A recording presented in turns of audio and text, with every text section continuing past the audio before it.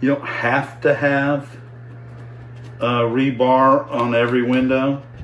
If you're doing small windows, you can always put your reinforcing strip inside the lid if you choose to. But we're gonna do a joint here that has only been fluxed. And first thing we're gonna do is heat that up. Okay? And then we're gonna go back in and flux that again. And then we're gonna take a little bit of solder and then we're just gonna get it hot. And you see how the solder ran down right there? We're gonna put a little bit more.